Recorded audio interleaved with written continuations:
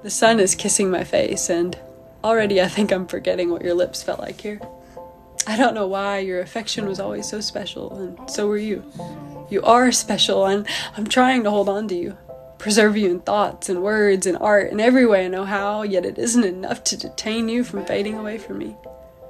But even when our conversations and memories become buried beneath new ones, and I can no longer remember the glimmer in your eyes when you would wait for me in your doorway, when I am no longer an archaeologist lucky enough to study the relics in your cheeks, when my mind becomes weathered and eroded by time, and I can no longer excavate how it felt to kiss you, my heart will still know you. You've engraved your mark on me forever. You are my favorite fossil in this heart full of remnants, and traces of you will continue to bring life to me long after you've left.